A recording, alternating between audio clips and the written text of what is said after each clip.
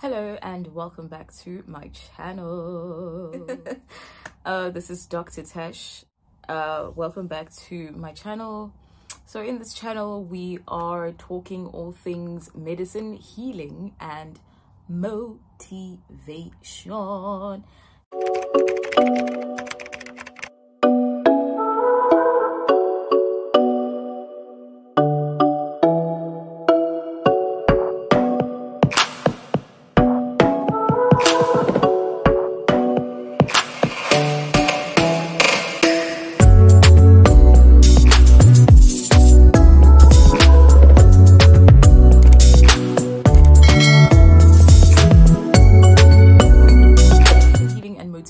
Welcome back to my channel, you guys, and if you are a returning subscriber, thank you for subscribing. Thank you for supporting the girl. Thank you for coming back to the channel. And you know, if you are new here, thank you for clicking on this channel. Thank you for reaching us, and I hope that you actually find a home. So we're talking everything medicine, healing and motivation. Today I wanted to share a word about what I've learned in being alone. The title of this video is called The Power of Being Alone.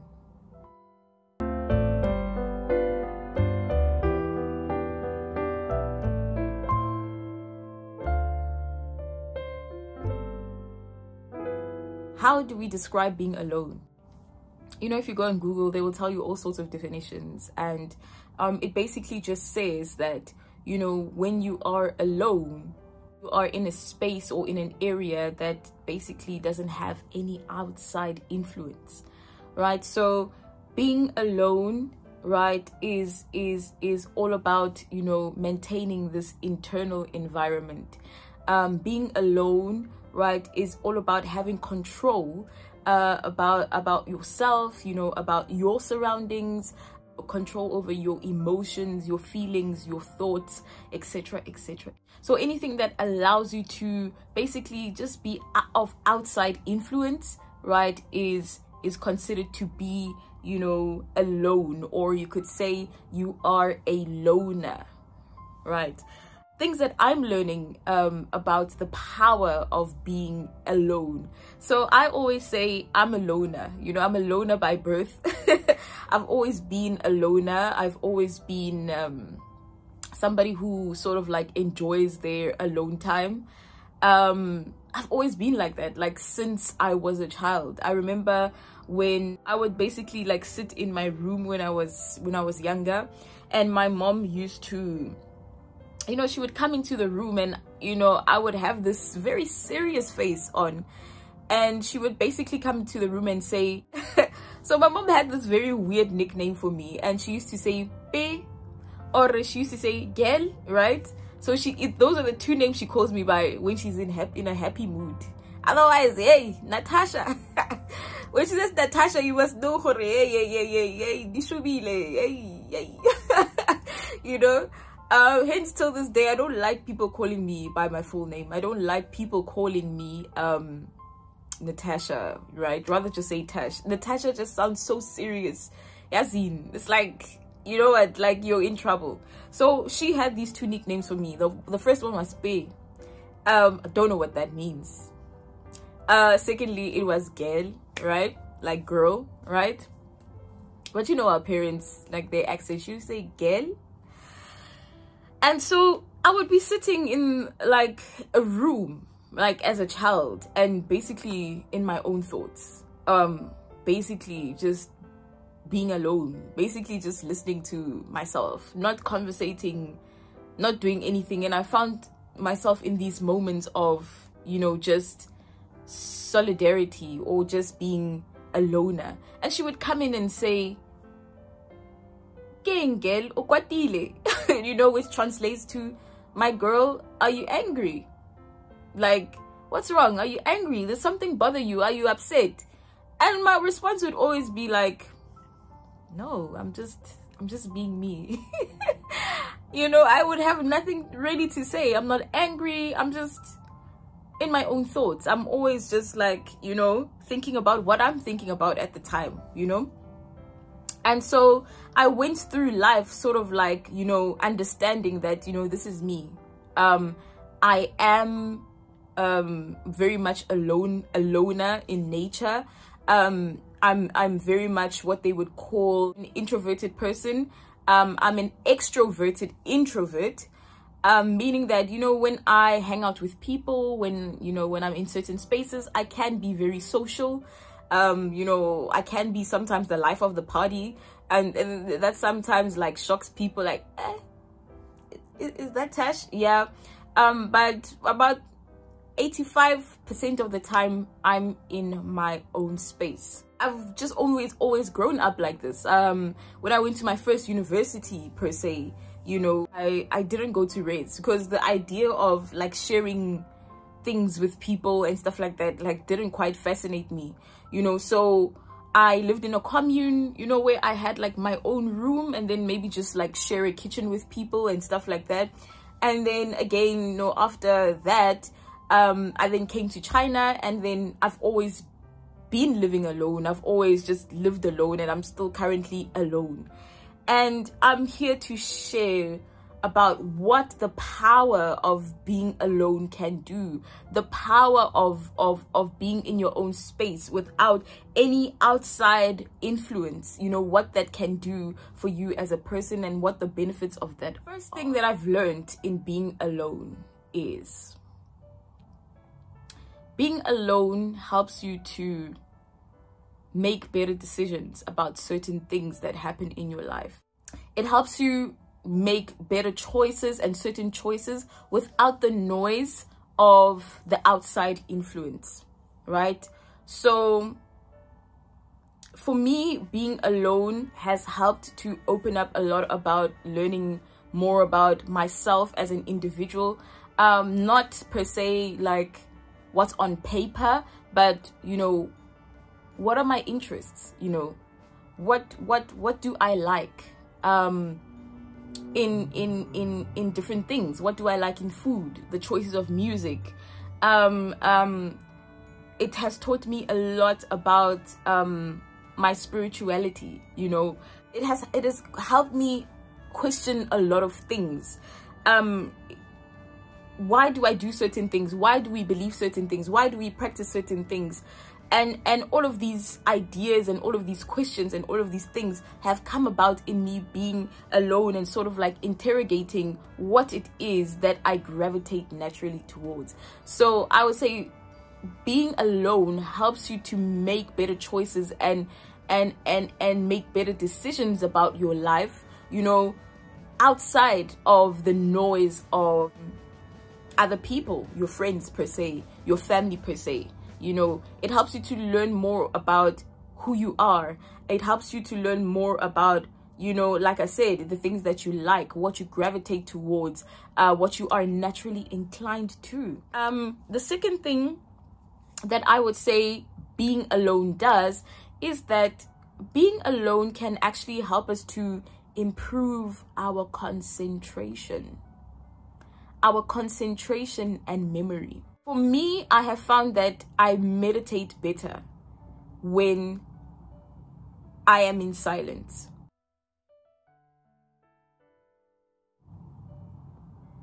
So meditation is a practice that, you know, I've been trying to incorporate a lot now and learning a lot about, you know, over the years. And it's basically just sort of blocking out every single thought, every single thing that you see as your perception, your reality in the now, blocking out all the noise and, you know, having some sort of focus point, nature, whether you like to think about a certain happy thought, but trying to block out all the noise and all of, because, you know, as human beings, we're always having, you know, these thoughts, we're having this information download, you know, because we are all spirit beings. We are all spirit beings having a physical experience. There's so many things constantly going up and down in our minds. Our minds are fluctuated with things, you know, so it's important to take out a moment to sort of just block that out and listen and have a time to listen. You know, a lot of us are always talking. You're talking to your friend, like on your phone call. You know, you're talking to people on your Instagram, on your Facebook. You know, you're constantly texting. You're bombarded with so much information at once, and we just don't have time to process, you know, what is the inner you saying? What is the spiritual you saying? What is God saying? For some people who like to put it that way, what is God saying?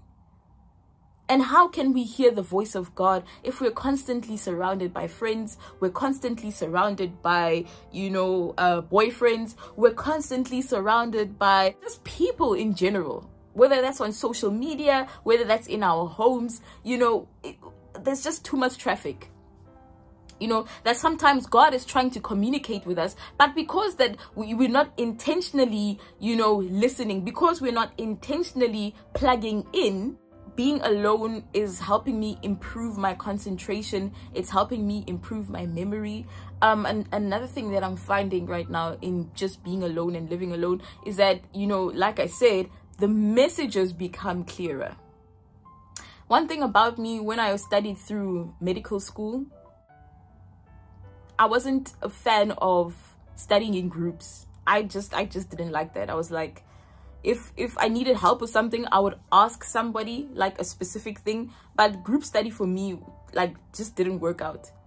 Because for me, I first had to internalize the information first. Then I can go out there and then talk to someone about it. So studying alone for me was a very powerful practice, because when I used to study alone, you know, sometimes I would find myself in bursts of moments where I'm like, I'm teaching this particular topic to someone and it sticks better that way. But if I'm listening to somebody teach me something, it's not going to have the same effect. It's not going to have sort of like the same gravity. Do you understand what I mean? So it definitely helps when it comes to memory. Just being with yourself. Just listening to yourself. What are the thoughts that are going through in your mind at this particular time? Shutting out the noise. The noise. You see, there's so much noise outside. There's so much noise outside that we cannot hear what we have to think, what Spirit is saying, what God is saying. We can't hear because we're constantly in the noise. When you are alone, piggybacking off of the memory and concentration, when you are alone, you get to be creative. You see, it's in my lonesome also that I found that I can listen to the messages that, you know, are coming through. And, you know, sometimes I'm like, okay, these ideas come through. God is saying, you should talk about this on your YouTube channel. You should do this and that on your YouTube channel. You should do this and that. You should establish this and that business. So it definitely helps with your creativity. Because when you are alone, you know, sometimes, guys, you are in certain environments and not everybody around you loves you. One thing about people, they will project, right? They will project their thoughts and their ideas and their negativity and their doubts and their feelings on you, right? And that person will come and say, but how are you going to do that? Isn't that like a little too far-fetched? Don't you think that's a little out of reach? Or immediately shut down your creative idea and say, I don't think this is like, yeah, you know.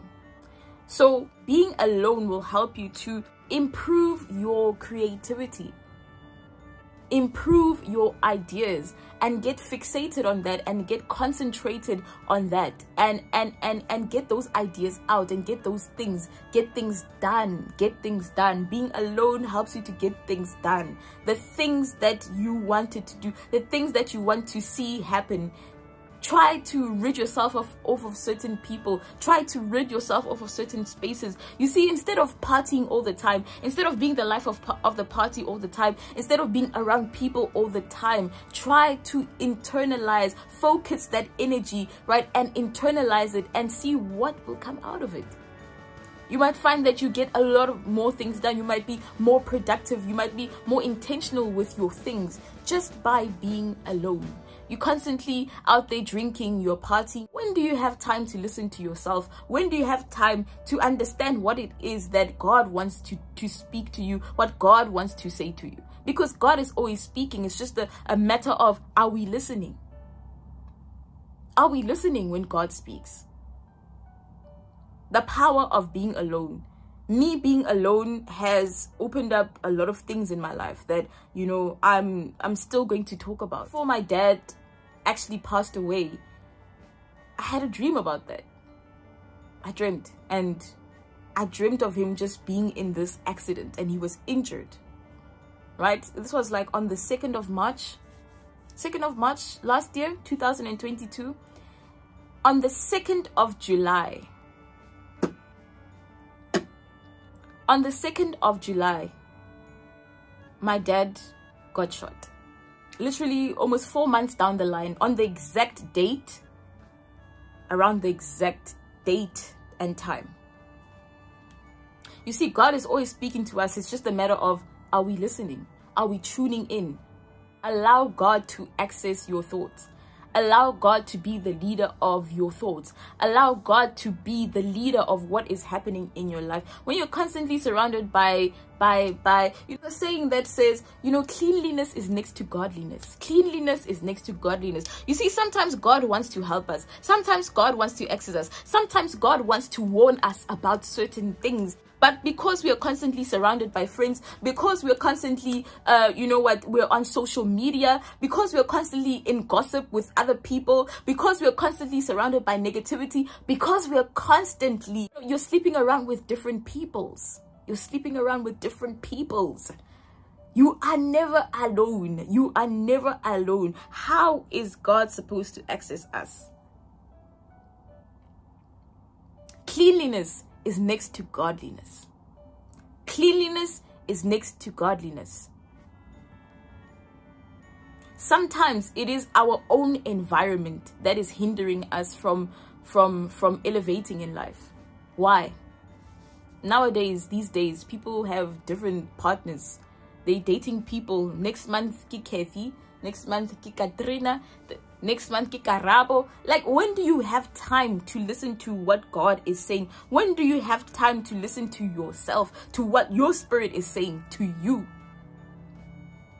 You won't have time to get things done. You don't have time to be creative, you see, because you're in this environment that does not allow you to be alone. Solitude is very important. It's one thing that I'm learning. Solitude is important because it's in those moments that spirit is teaching, because it's in those moments that you get to hear clearly, you get to hear clearly, you get to listen clearly, you get to see clearly, you get access to things clearly. It's in those moments that the Holy Spirit can have access to you. When you're not constantly surrounded by noise, when you're not constantly surrounded by the noise of your family, when you're not constantly surrounded by the thoughts of your family, by the negative influences of some people in your friendship circles, when you're not constantly surrounded by outside influences and distractions, that is where the power is going to come through. When you are alone, you have time to structure your things. You have time to pray. You have time to manifest. You have time to write down your goals. You have time to think about what it is that I want out of life. The power of solitude. The power of being alone. You see, sometimes you just need to get rid of certain things in your life. And God will never elevate you when you are constantly surrounded by noise. Constantly surrounded by noise. Constantly, there are certain things that are hindering, blockages in your life. You see, not everybody that is around you loves you. Not everybody that is around you, not everybody who is around you.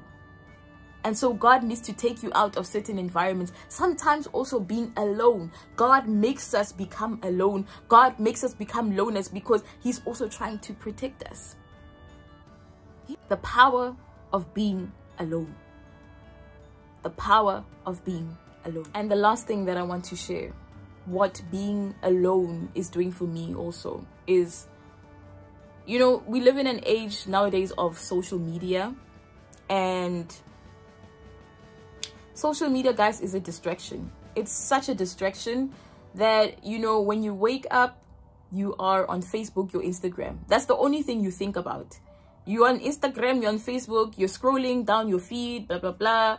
you know, and you find yourself wasting an entire hour just scrolling through people's pictures, scrolling through people's things. When is it, you know, that you have time? When does your brain rest? When do you have time to recharge? When does your brain rest? You're constantly here. You're here, right? You're here.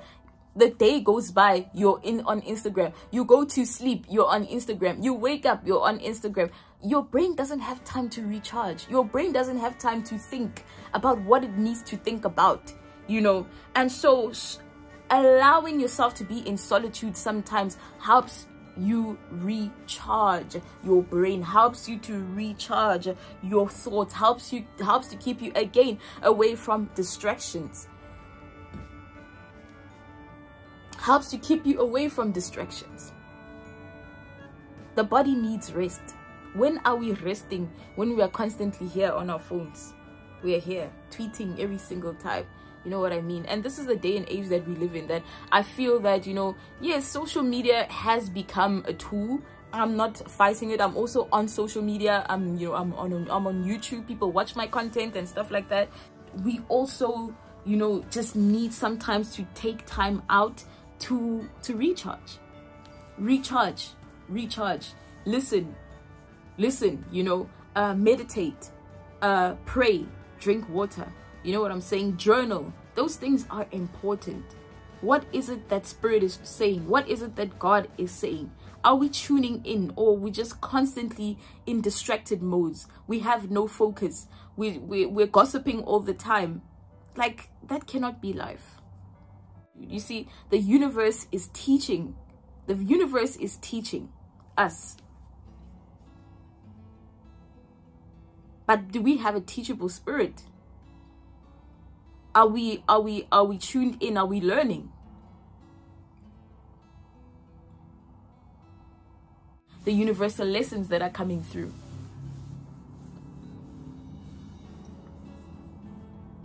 See, there's been many great teachings about the power of solitude. And one particular one that I remember reading up on is how the Buddha, right, for the Buddhist faith, Buddha was teaching, and he said, it is better to be alone than to be with a fool, I think, or to be surrounded by fools. There's so many things that we are going to learn just by taking the time off to recharge, just by taking the time off to meditate, just by taking the time off of social media. These things are infiltrating our minds. These things are infiltrating our plans. Sometimes just plug out, you know, out of Facebook. Sometimes just plug out of Instagram for a month. And listen to what it is that your body is telling you to do. When will you have time to go to the gym? You're constantly on Instagram, 5 hours. I don't have time to work out. You don't have time to walk. You don't have time to do anything productive. The power of solitude. Anyway, thank you guys for clicking and watching my channel. We are on the road to 20,000 subscribers. 20,000 subscribers, guys. Listen, I'm so excited. I personally have a goal that by the end of this year that I want to reach. But yeah, we're on 20,000 subscribers. We're going on the road to 20,000 subscribers. Please, if you have not subscribed to my channel, please do. I'm really grateful for, you know, for your support if you come here watching my content, and I hope you learn from it, you know, as always. So remember that eating and living well is a form of self-respect. So remember to respect yourself. Goodbye.